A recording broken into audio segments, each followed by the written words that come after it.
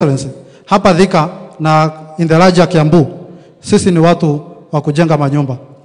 And I want to tell you, Your Excellency, we want to appreciate you for the housing program that you have proposed in the finance bill. Kenya has a deficit of 2 million housing units. And if we don't implement that program, we are going to have the challenge that the Americans have.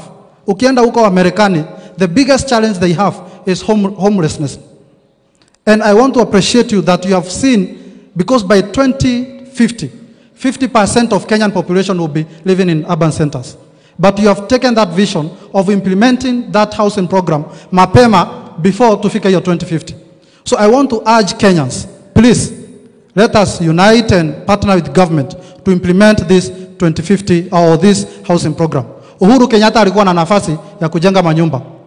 Lakini kwa hiyo miaka 5 alitengeneza only 18,000 housing units. But within 8 months of your government, Your Excellency, you have been able to launch that 6,000 housing units in our republic.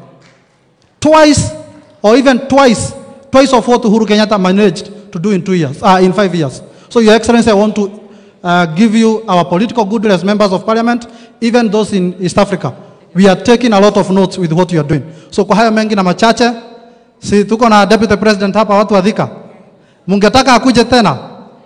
Mimi na Mheshimiwa Harris tumesema our Deputy President atakuja tena. Your Excellency, haya ni marafiki zako.